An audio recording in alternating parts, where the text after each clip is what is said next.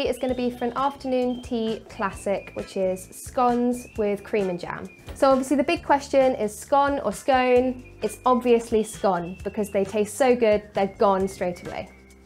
We're going to start off with 350 grams of self-raising flour. And to that we're going to add 1 teaspoon of baking powder, and we're also going to add 3 tablespoons of sugar. And then we're going to add 85 grams of cold diced butter. Really important that it's chilled from the fridge so that it doesn't melt into your flour. You're just going to rub the fat into the flour until it resembles coarse breadcrumbs.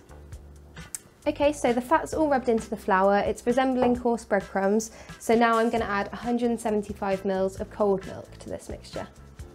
And we're just going to stir that with a spoon until it comes together to form a really dry dough. The dough is looking really clumpy and shaggy, so what we're going to do is we're going to just tip it out onto the work surface, even though it's not come together yet, and then we're just going to gently knead it until it forms a dough. Just try and gather in all of the dry bits that fall away.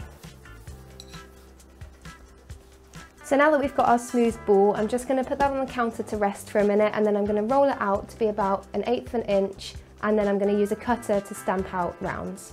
After that, you can pop them onto a baking sheet. A top tip is to pop them upside down from the side that you cut so that they don't topple over, and then you're going to glaze them with an egg wash.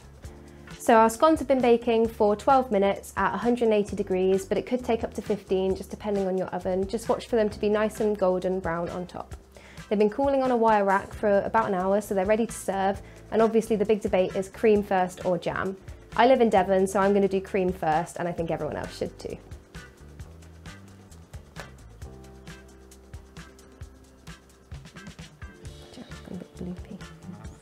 So here you have it, an afternoon tea classic, scones with cream and jam.